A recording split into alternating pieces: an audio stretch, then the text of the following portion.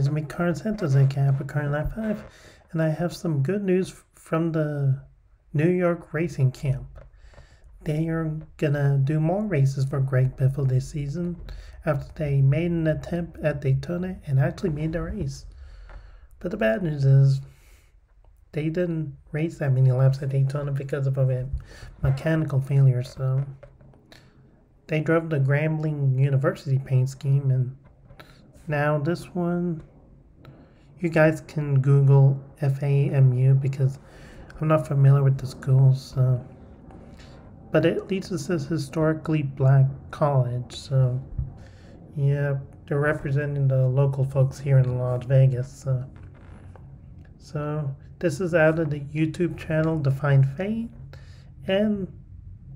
but he didn't take the photo, so I'll give credit to a guy named Bob Pogris who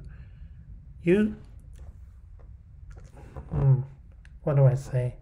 Define Fate usually gets most of the sources from Twitter, so usually journalists like Bob Pogris, Jenna Fry, or any of the MRN hosts like Steve Post, Dave Moody, and all those people. So yeah, short and sweet.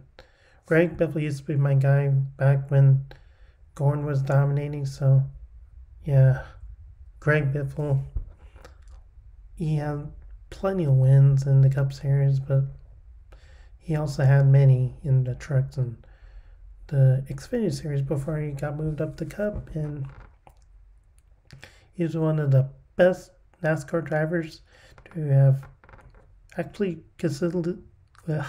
consistently win in all three NASCAR series and almost won a championship in Cup. So Austin Dillon, you have better watch out for the Biff.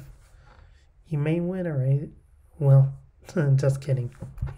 I don't expect New York Racing and Greg Biffle to do much. Just a back marker. They just don't have the funding, even though they have a Richard Childress alliance. So what else do I want to say? That's pretty much it. So I make Capricorn 5. Y'all have a good evening and peace out.